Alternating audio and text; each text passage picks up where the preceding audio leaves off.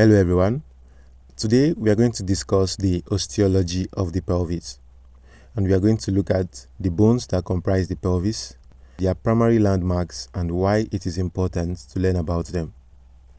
So let's start with the bones of the pelvis. The bony pelvis consists of four primary bones: the two hip bones, the sacrum, and the coccyx. The hip bones articulate anteriorly at the pubic symphysis and posteriorly with the sacrum at the sacroiliac joint. So let's start our discussion with the hip bone. Each hip bone is a large, irregularly shaped bone formed by the fusion of three bones: the ilium, the ischium, and the pubis. Now, let's look at some important landmarks associated with these fused bones. The first landmark is the sacroiliac joint. The sacroiliac joint is the articulation between the sacrum and the ilium. It is a synovial plane joint with very limited movement. However, it is held together by strong ligaments. The second landmark is the acetabellum. The acetabellum is a deep concave structure that serves as the socket for the head of the femur. It forms the ball and socket hip joint. The name acetabellum comes from Latin meaning vinegar cup. Actually, in newborns, the acetabellum is formed by the ilium, ischium, and the pubis, which are then separated by the triradiant cartilage. Now, since cartilage does not appear on X-rays, it may look like a fracture in young children when it is just a normal finding. Now, this is a very important point for radiology students. The third landmark is the obturator foramen. The obturator foramen is a large opening in the pelvis. The word obturator comes from Latin meaning to block or to stop. And this is because the foramen is mostly covered by the obturator membrane, leaving just a small space called the obturator canal for the obturator nerve and arteries and also veins to pass through. The fourth landmark is the greater sciatic notch. The greater sciatic notch allows for the sciatic nerve to pass from the pelvis cavity to the posterior thigh. The piriformis muscle also passes through this notch. The fifth landmark is the pelvic inlet and the pelvic outlet. The pelvic inlet is the upper border of the pelvis, where structures like the digestive, urogenital, vascular, and the nervous system pass between the abdominal and the pelvic cavity. It is formed by the sacrum and the acute line and also the pubic symphysis. Then the pelvic outlet is the lower boundary, marked by the pubic symphysis, the ischial tuberosity, the coccygeal, and the ischiopubic ramus. It forms the passage between the perineum and the pelvic cavity. Now let's talk about the landmarks found on the ilium.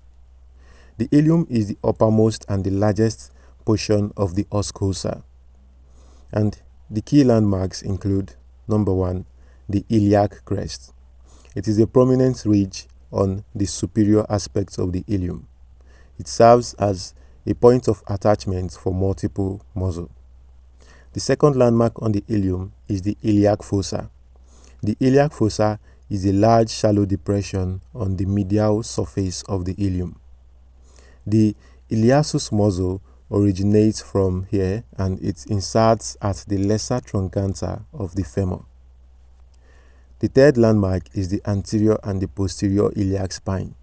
There are actually four spines found in the ilium. The first one is the anterior superior iliac spine. The second, the anterior inferior iliac spine. The third, the posterior superior iliac spine. And the fourth, the posterior inferior iliac spine. The fourth landmark found on the ilium is the gluteal lines. There are actually three gluteal lines that serves as points of attachment for gluteal muscles. The first one, the posterior gluteal line. It serves as attachment for the gluteal maximus. Number 2, the anterior gluteal line. It serves as point of attachment for the gluteal medius, and then the inferior gluteal line serves as point of attachment for the gluteal maximus. Now, let's talk about the landmarks found on the ischium. The ischium forms the lower posterior part of the pelvis, and key landmarks include: number 1, the ischial spine. It is a sharp bony projection located between the greater and the lesser sciatic notches. Number 2, the ischial tuberosity. It is a rough swollen area that serves as point of attachment for the hamstring muscles, which are the biceps femoris, the semitendinous, and the semimembranous muscles. It is also known as the sit bone because it supports the body weight when we are sitting. The third landmark is the ischial ramus. The ischial ramus is a branch of bone that extends towards the pubis. It forms part of the ischiopubic ramus. Now, let's move over to the landmarks found on the pubis. The pubis forms the anterior portion of the pelvis, and key landmarks found include the number 1, the superior pubic ramus, which is the horizontal branch of the pubis. It contains the pactineal line site, an attachment site for muscles. Number 2, the inferior pubic ramus. It is a lower branch that connects to the ischial ramus. It serves as a point of attachment for the medial thigh muscles. Together with the ischial ramus, it forms the ischiopubic ramus, also known as the conjoint ramus. Number 3, which is the third landmark found on the pubis, we have the pubic tubercle. The pubic tubercle is a small bump on the superior pubic ramus.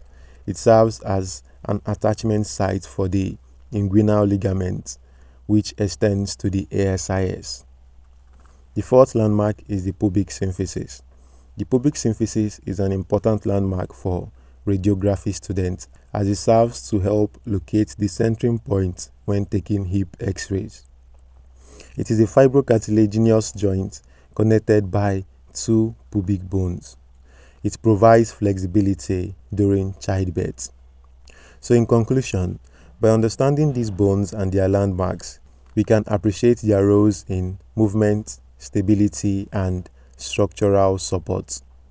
And this knowledge is actually important for medical students and also those in physiotherapy, those in radiography, and those in nursing. If you found this video helpful, please don't forget to like and subscribe. And you can read other books or textbooks and watch other videos on the hip osteology for better understanding. Thanks for watching and see you in the next one.